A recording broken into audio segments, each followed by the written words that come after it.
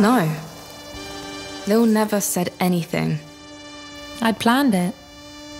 I was waiting for... We planned to meet at midnight. Gold Oak Road, 11:15, but... At Regent Street, I left 20 minutes in case I was late. Lil had made sure I was ready. I'd left Con instructions for afterwards. She even packed my clutch for me. With the club tickets in an envelope. But I was late.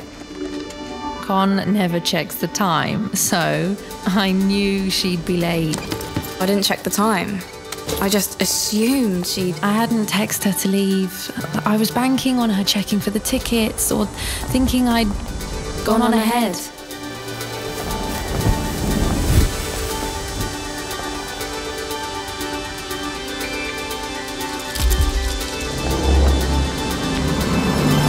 I had my best dress on.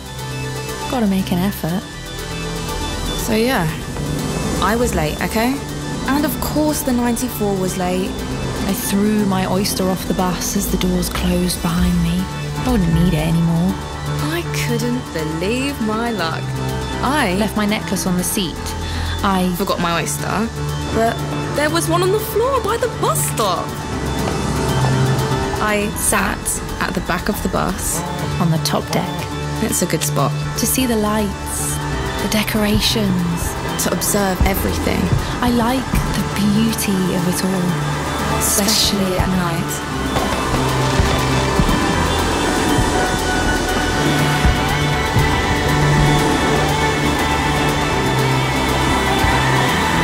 Cold.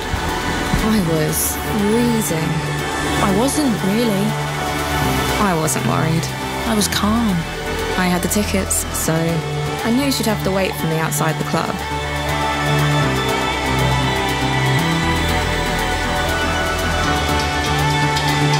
The air was freezing, but I didn't feel it. When I got to Regent Street, I thought she might be waiting for me there, but she wasn't, so I left my phone at home.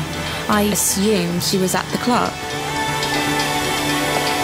As I got close to Embankment, I did notice the blue lights, but I didn't want to be distracted. This was too important. I had to get it all just right. Didn't think anything of it. It was New Year's Eve. There's always some shit happening. I waited by the entrance to the club. 12 minutes to the bridge. By the time I reached it, I still had 5 minutes to spare.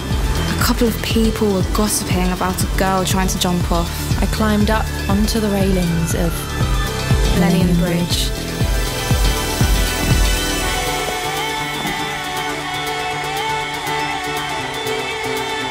I wasn't surprised. It's a hard time. I began kicking my shoes and socks off, one by one, letting them fall, setting them free. I really thought Lo would be there waiting for me.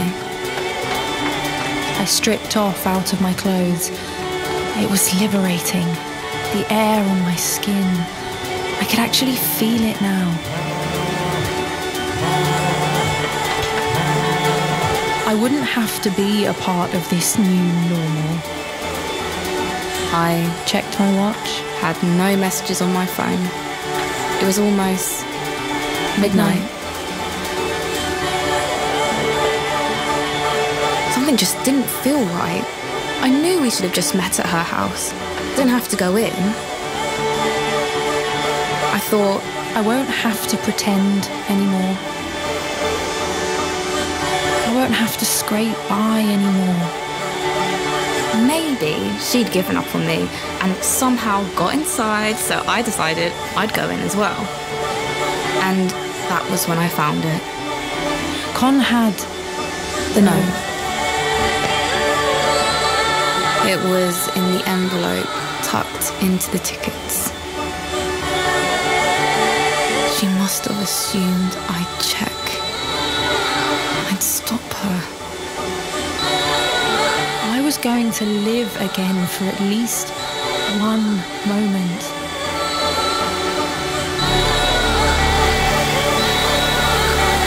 Really live.